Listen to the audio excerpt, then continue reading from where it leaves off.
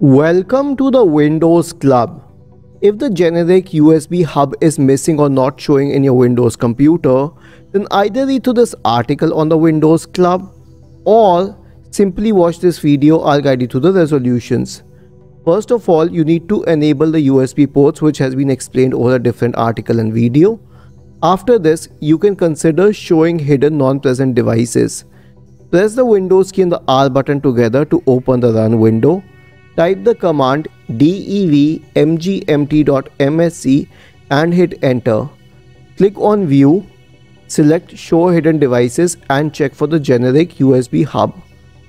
The next solution would be to use the Intel driver and support assistant.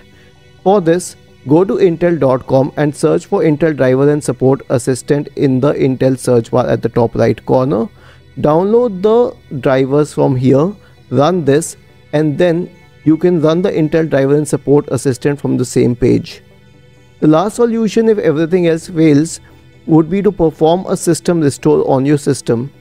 Search for recovery in the Windows search bar and click on this option to open the recovery window in the control panel. Click on open system restore. It would need a few seconds.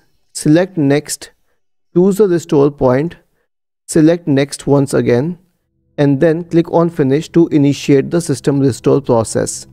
Isn't this easy and interesting? If you have any doubts, please go to the original article on the Windows Club, scroll down to the comment section and write your query. We will surely answer to it. Do not forget to subscribe to the channel. Thank you for watching this video and have a nice day.